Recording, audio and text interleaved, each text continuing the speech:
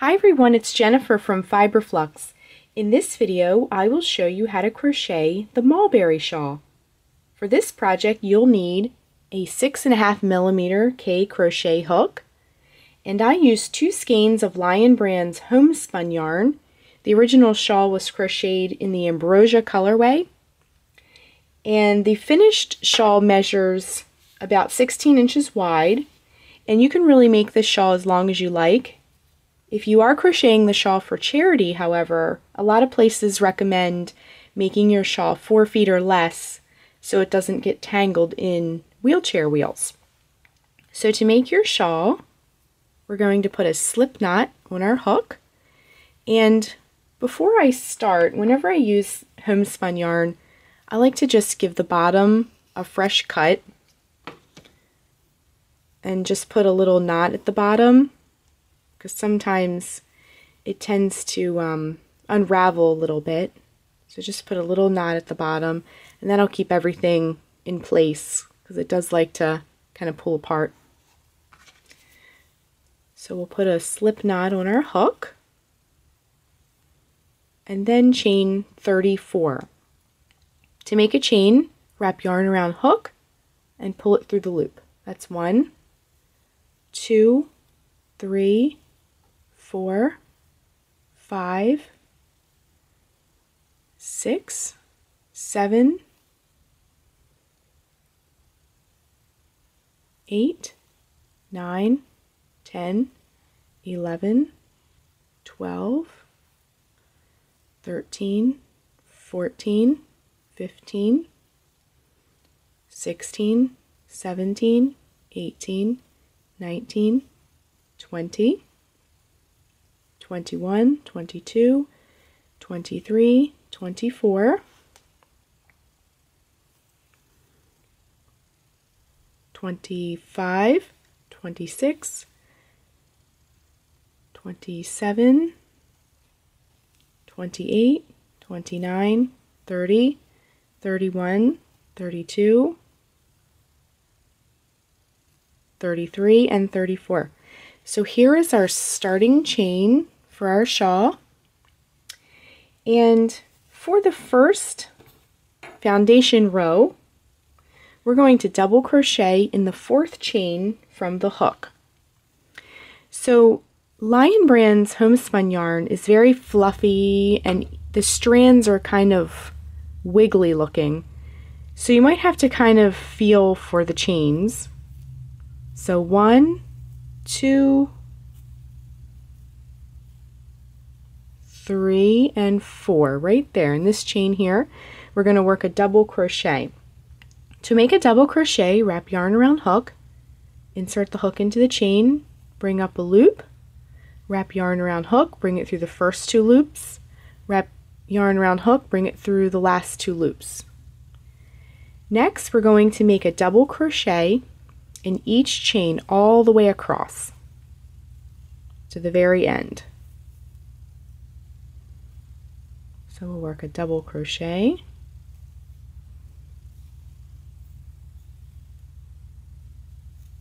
double crochet,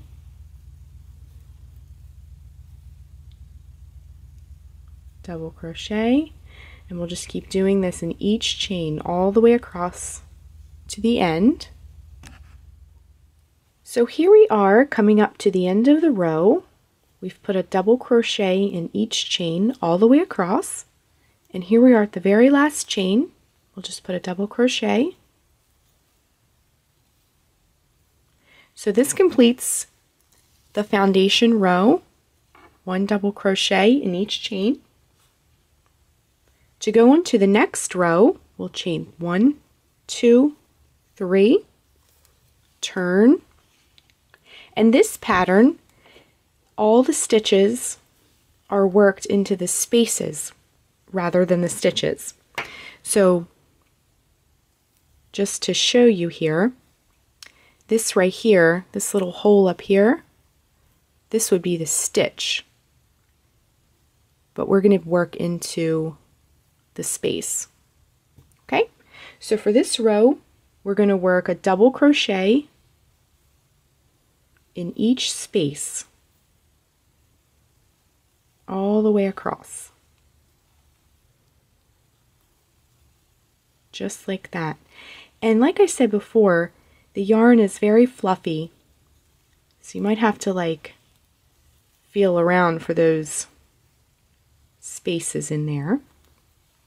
And we'll go ahead and work 1 double crochet in each space.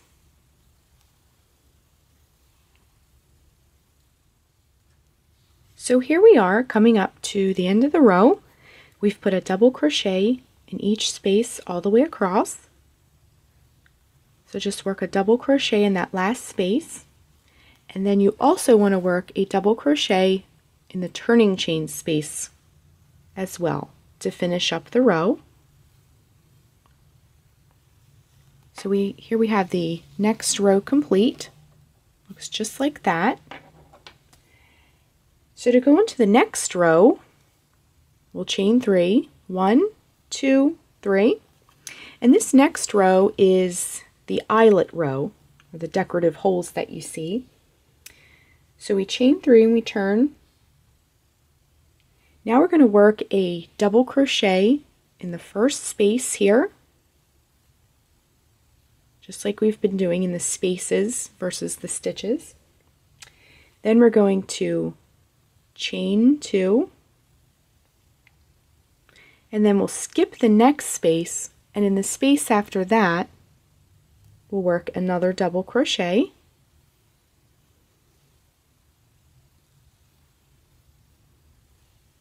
Chain 2 again, skip the next space, in the space after that we'll work a double crochet. So you'll just keep working in this sequence by working chain 2, skip the next space, in the space after that double crochet,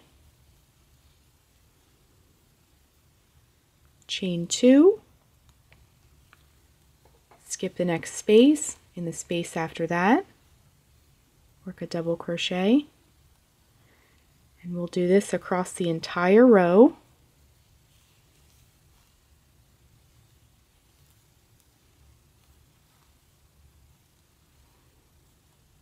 And here you can see the eyelets forming.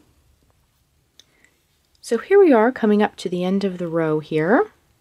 We just worked a double crochet, chain 2, we skipped the next space and worked it in the space after that. So we're working our last double crochet, chain 2, and then skip the next space, and in this last turning chain space work the last double crochet of the row. So here we have the last row complete. You can see those decorative eyelet holes all the way across. So for the next row we're going to chain 3, 1, 2, 3, and turn. Then we're going to work 2 double crochet in each one of these spaces all the way across. So double crochet, and the second double crochet into this space. So it'll look like that. And we'll work a double crochet in the next space, and the second double crochet in that space there. First double crochet in the space, second double crochet in the space, and we'll keep doing this across the row. So we're coming up to the end here, and we've just worked 2 double crochets in each one of these eyelet holes.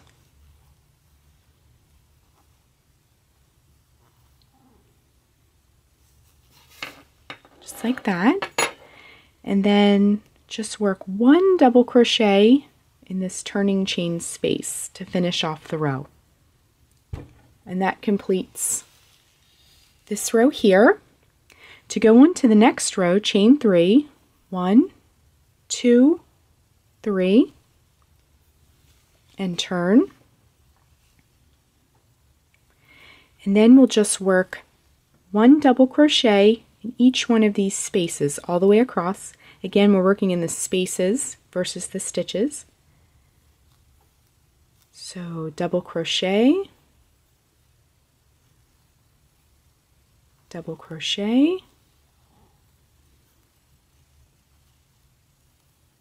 double crochet, all the way across in each space. Coming up to the end of the row here, we just worked a double crochet in each space. I just worked one in the last space. And then you'll also want to work a double crochet in the turning chain space to finish off the row. And that completes row 4. Just like that. And then we'll chain 3, 1, 2, 3, and turn, and begin row 5. Row 5 is worked the same way as row 4. Just double crochet in each one of these spaces all the way across. I'll just do the first few here just to show you, but you're just repeating the row prior, row 4, and then you'll do that all the way across and do the double crochet in the turning chain space just like we did for row 4. So this is the beginnings of our mulberry shawl, and to complete your shawl you'll just repeat rows 2 through 5 over and over until you get the length that you like. You can really make this as long or as short as you want, and again, if you are making this for charity, for a hospice center or a hospital or someone you know, you can I would recommend, and most places will recommend, making these 4 feet or less so they don't get tangled in the wheelchair wheels. They can still comfortably wrap around a person but not get caught in the wheels. And I really like using this homespun yarn for charity projects because it comes in a lot of pretty colorways and it's washable, which is good for charity projects. Some places like to sterilize pieces that people make, and also it's very soft, so it's really good for charity projects. However, you can make this for whoever you want, including yourself. And so this concludes our mulberry shawl tutorial. Thanks so much for watching, and be sure and click the red subscribe button to get all the latest Fiber Flux video updates. Thanks again.